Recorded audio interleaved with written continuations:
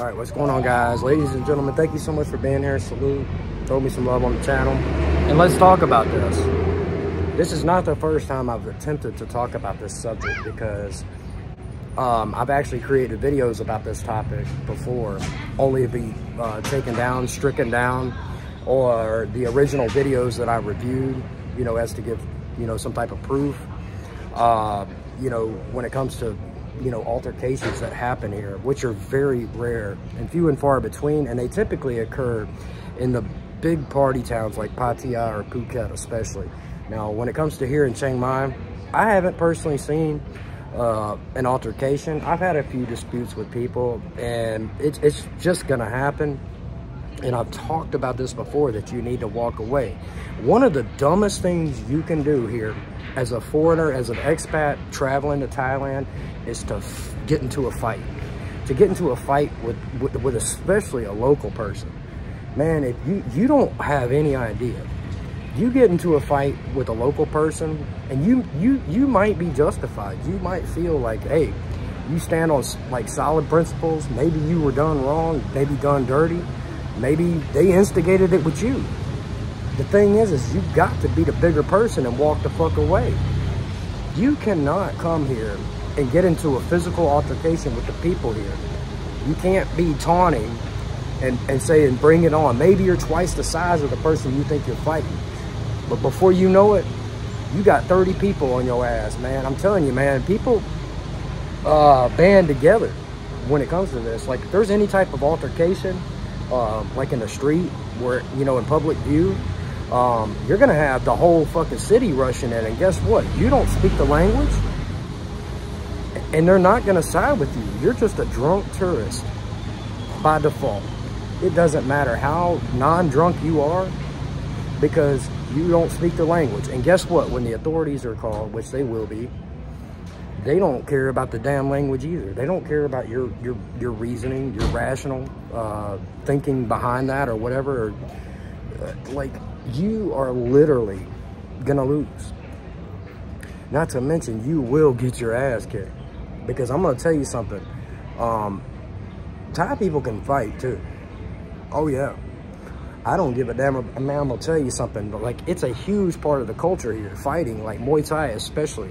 Kickboxing, and this isn't just for men, man. The women do this too. Man, the women can fight here too. Man, there's a Muay Thai boxing ring literally 1 block from where I'm staying right now, and they open up the doors every day, and you could just walk down the street and just watch the people in the ring. And some of these women, I'm just being dead honest, dude, some of these chicks can fight too. There's chicks that take this, and this isn't just like fillets. Man, I'm telling you, it's part of the culture here. People don't want to fight. They don't want to be aggressive, but they're not going to back down. They are not going to sit there and be pushed around, and they're not going to like take your bullshit. They're going to fight back, and they're not just going to fight back alone sometimes. They're going to fight back with multiple people. And I'm not saying that multiple people are going to jump and beat the crap out of you. That's possible. But these people have been living here their entire lives. They have connections, they have friends, and when the police show up or the authorities show up, you're gonna be it's gonna be your word against all of theirs. It's not gonna be you like one-on-one. It's gonna be all of them telling the police how you were wrong. And the truth is maybe you weren't, but in the end, when you look back in hindsight, you were wrong, because you should have walked away. You should never escalate. You should never like sit here and like, I'm not saying if you were attacked. If you were physically assaulted or attacked, that's a different story. There's CCTV in a lot of places here, but you're gonna go through a lengthy thing. And the odds are is like, you can just kind of tamp down that where, you know, where the heat is being turned up in that situation or that scenario. You can turn it down by just being more passive, or get up and leave, pay your bill. Even if they're wrong, pay your bill and live to fight another day. This is one of the dumbest things you can do here, man. People will come here and literally get their lives ruined. Like, let's just say for me, for example, living here in this town, and I've talked about it at length. Chiang Mai is the second biggest city in Thailand. It's a big city, 1.5 million people, but it's a very small city. small town feel. People know each other. Everyone's hello. Everyone knows everyone. It's not like this gossip thing, but it's still, you get that bad reputation, you'll never be able to live here again. You know, if you have a massive altercation with someone here, you might be pissing off somebody that's friends or has families with connections. And this isn't about like a threat. This is about your ability to form friendships and you know, and to feel comfortable and to integrate into where you live.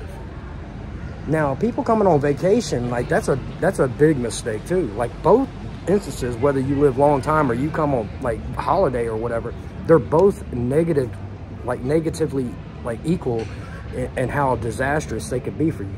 Like no one wants to go to jail here, man. You don't understand, the legal system does not work the way it does in America or in the West. Man, you damn sure don't have rights. You have the privilege to be here. And you have to understand how important this is. Because if you have like a falling out, man, they will snatch your passport. You won't have any rights. The consulates and the embassies are not going to have your back, especially if you were drinking and you got involved in some stuff like this. So you are going to lose on so many levels. Do not do this. Do not fight. Do not get into a physical altercation with anyone unless you're like saving someone's life. You know, like the only time I'm not going to advocate for this would be like if you see a Thai person get attacked by somebody and you help defend that Thai person. That's the only time I would say that maybe you have a chance. And I'm not even advocating that, because truth be told, no one's going to understand. No one's going to be able to explain this. And guess what? These people are not going to show up to court and defend you. They might, but you don't have the upper hand. You are the underdog in that situation. And I'm telling you, you don't have the rights and privileges that you think you do. You are not innocent until proven guilty. And this doesn't mean that you have to walk around in terror and fear. This is the safest country I've ever been to. Like, listen to me.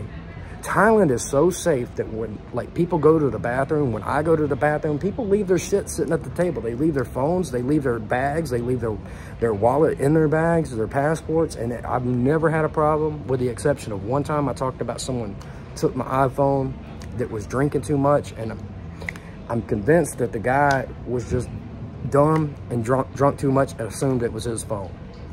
But other than that, I could be wrong, but that was one instance out of all the times that I've been here. This is not just what I do. This is what people do. People literally don't have to worry about their shit being stolen. People literally don't have to worry about vandalism. It's a very safe country. With that said, you have to understand that you have to de-escalate the potential of violence. You cannot go out here and just like willy-nilly, well, I gotta be a man and this and that. Man, you are gonna land your ass in jail. You are going to lose, and this is one of the stupidest things you can do. Because let's just say they decide to drug test you when they take you to jail, which they can legally do here. They can legally just walk into a bar, and there's been many stories of this happening where they'll do a police raid on a bar, checking people's passports and checking their visas, and they can literally drug test you and just search you without reasonable cause. That it doesn't work the same way as it does in the West. And if you are found to be in possession of something or something in your system, you can have that factored like in favor against your ass when it comes down to this. You have to understand, you are walking, like, you're not walking on thin ice, but when you start to like drink too much, you start to like be combative, confrontational, and think that you can go around flexing your shit. Not only will you get your ass whooped, not only will you get your ass jumped, you're going to be the sucker that goes to jail. You're going to have your visa and your passport revoked, possibly. You're going to cause a national imbalance, not an imbalance, but like a clash of conflict between your country that you come from and this country. And I'm telling you, this is a bad thing, and it looks horrible on the rest of us.